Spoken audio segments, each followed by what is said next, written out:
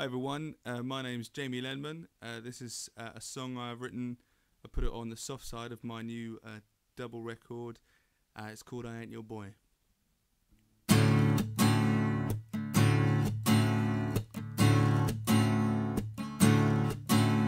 I see the pictures on the wall, the time, the place I don't recall. I can't swear I was there at all, or if I'm here now.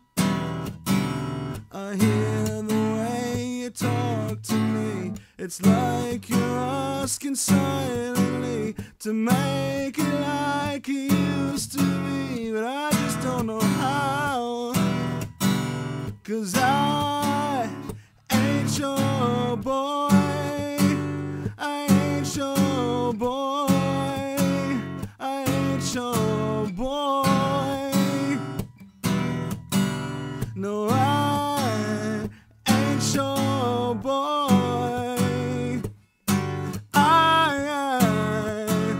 I ain't your boy, but I sleep in his bed, and I sleep with his wife. I know all of his friends, I inhabit his life.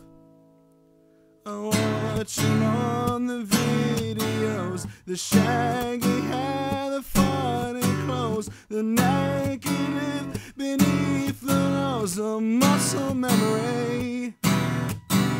You wonder only where he is and why he never reappears. I try to tell you through the tears. I haven't seen a kid for years, and I ain't your boy, I ain't your boy, I ain't your boy. No, I ain't your boy,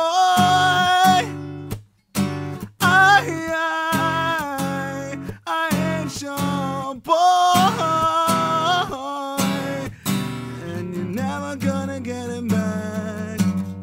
Oh, you're never gonna get him back. Oh, nothing's gonna bring him back. Oh, nothing's gonna bring him back. If you narrow your blue eyes, then I could be him from way back when. But I won't mind, there is no shame if you kiss me and call me his name. I ain't your boy, I ain't your boy, I ain't your boy. No, I ain't your boy, I ain't your boy. Oh, you're never gonna get him back. Oh, you're never gonna get him back. Oh, nothing's gonna bring him back. Nothing's gonna bring him back. And if you narrow your blue eyes, then I could be him way back when. And I won't mind, there is no shame if you kiss me and call me his name.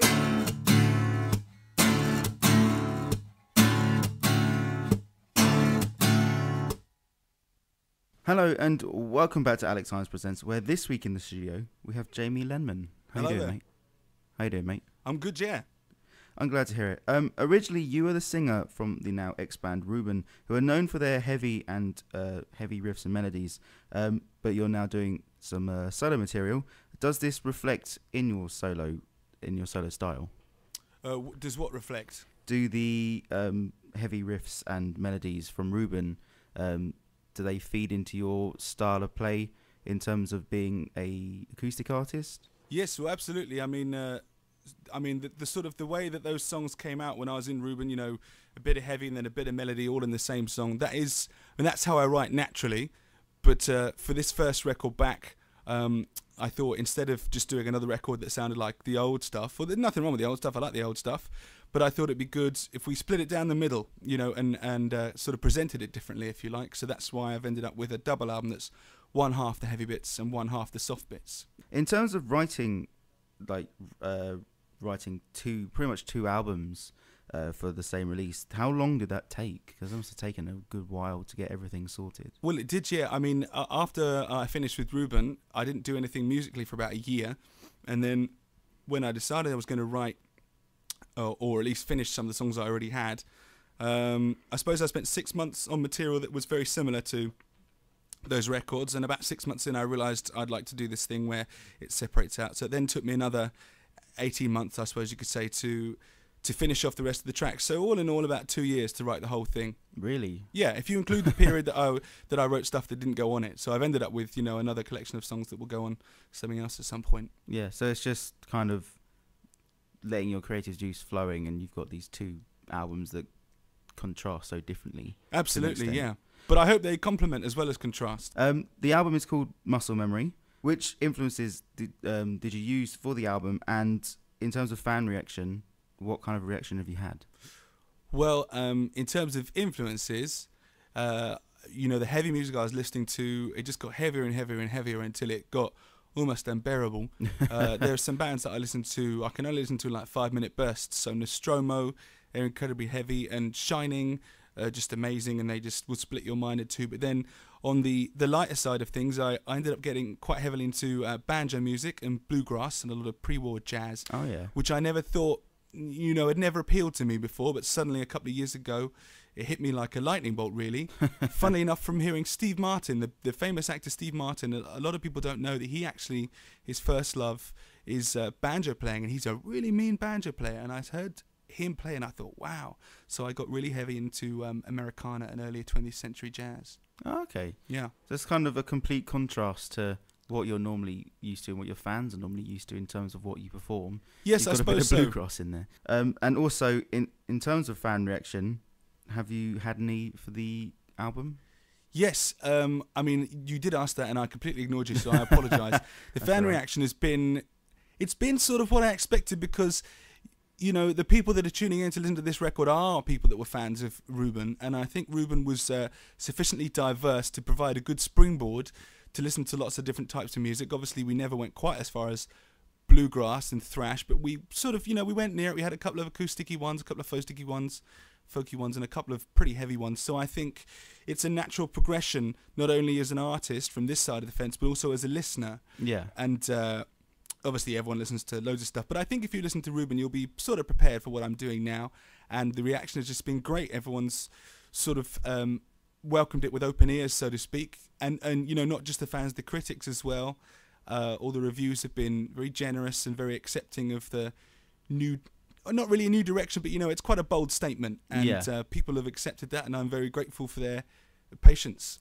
Awesome. So just kind of people... Do you think people were expecting more of what you're doing before, or were they expecting something completely different? Well, this is the thing. I don't think they were expecting anything, because I didn't tell anyone I was doing it. And even though I had been working on it, for up to 4 years now, I didn't want to tell anyone, hey, I'm going to release a record in 4 years' time, because if I did that, people would start to expect things, and people would start to make up their minds about what perhaps they would like to hear or what they wouldn't like to hear. And so I very deliberately left it till the last possible minute to tell anyone, and that way I don't think anyone has really had any expectations, and I think that's worked well, because people have accepted it so wholeheartedly, and I think that might have been a different story if I'd have told people it was coming way in advance. So in terms of that, people are more kind of, or less kind of expecting something, and kind of, it's just kind of there, it's impulsive, it's gonna hit them sort of thing. Yeah, there's no time to think. Yeah. It's just there, deal with it. Pretty much just like that statement. Yeah. You are also going on a UK tour in December. Where are you going? And also, for those of you who are looking to play your London gig, you've sold out at the garage already. Have we? You have indeed. Well, I knew that we were very close to it, but it's good news to hear that we're sold out. So that's good. But that's maybe why we put another show in. We were doing the 9th at the garage, and then the tickets went so well, my agent said, let's do another one, and I said, okay, I generally do what my agent said. And so we booked the 10th as well. So now, if indeed it is sold out, that's great. Then you can still book tickets for the 10th, and we're only doing about a week of shows.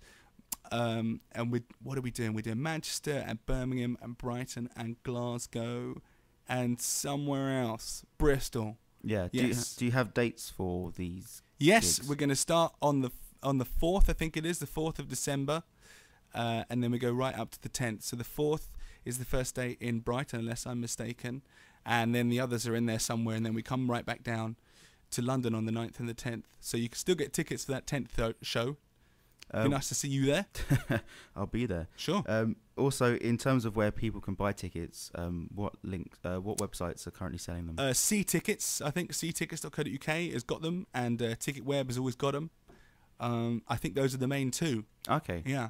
But also, in terms of that, would people be able to get it on your website and your Facebook and all that kind of stuff? Oh, yeah. If you go to the Facebook, if you just type in my name, Jamie Lenman, on the Facebook, or even jamielenman.com, that will take you there, and then we have the links to the tickets there. So that's the easiest way to do it instead of remembering those things. Just remember one name, Jamie Lenman.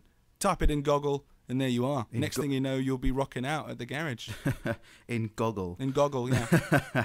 But what would you say has been the craziest moment that you have experienced, either as a solo artist or in Reuben? The craziest moment, I will tell you, it is when we did a gig at the Forum, which is just up the road in Kentish Town. Yeah. And before then, I went to the market, Camden Market, just to get a donut or something. And as I was biting into that donut, Yeah. I saw across from me, above that big pub, which is next to the bridge, you know the bridge that says Camden Lock, and it's got the painting of the guys painting it?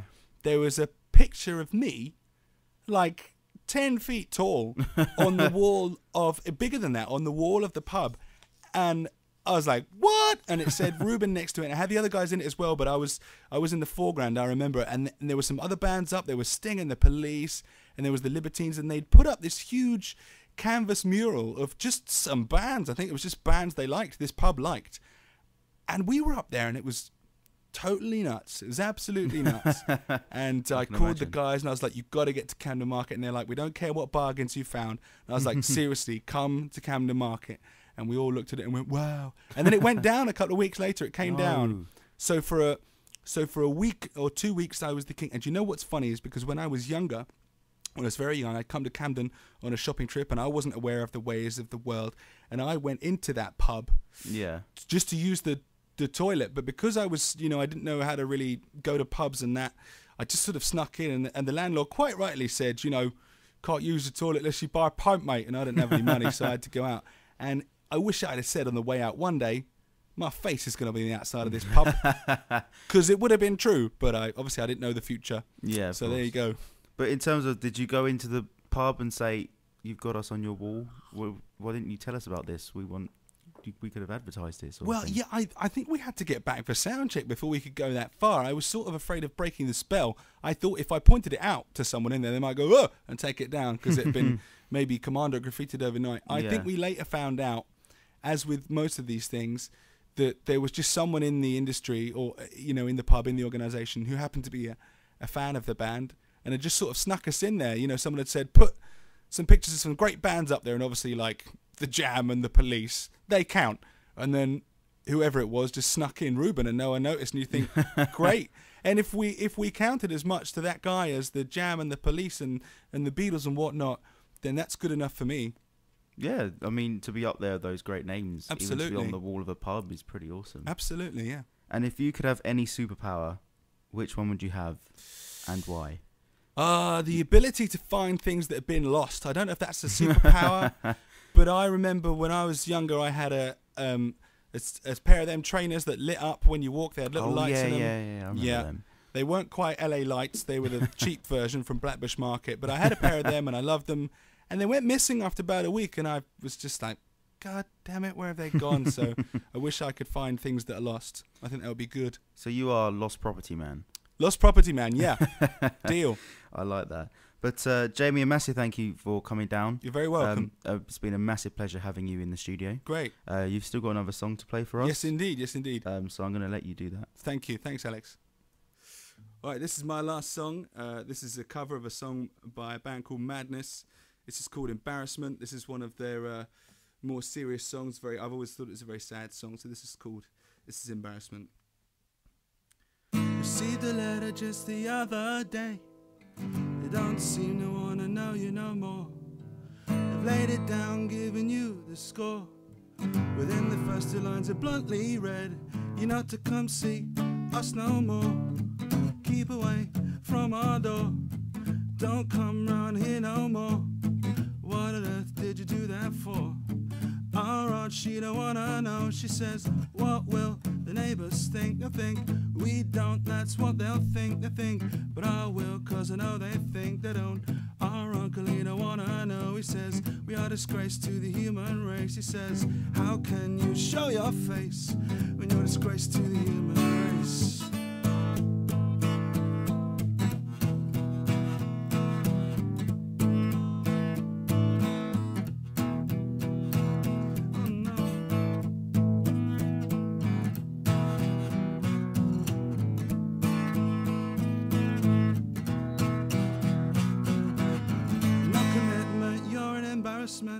It's an embarrassment, a living endorsement. The intention that you have booked was an intention that was overlooked.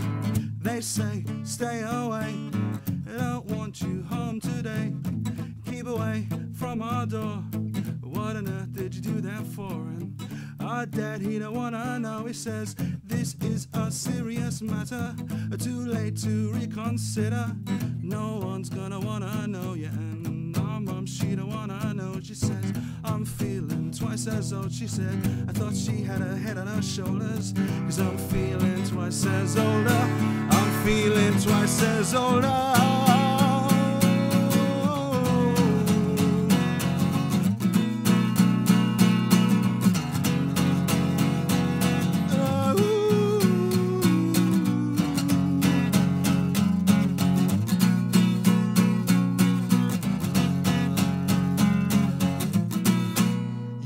Embarrassment.